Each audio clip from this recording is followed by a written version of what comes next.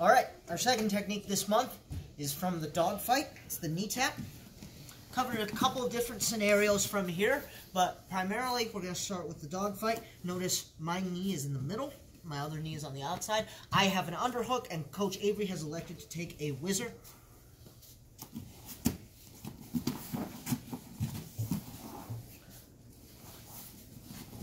This is your knee tap from the Dogfight. Starting with an underhook, I post my hand and I kickstand.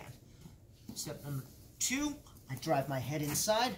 Step number 3, I tap the knee, I run Coach Avery down, and then finally I jump behind the knees to side control. One last time, starting from our Dogfight with the underhook.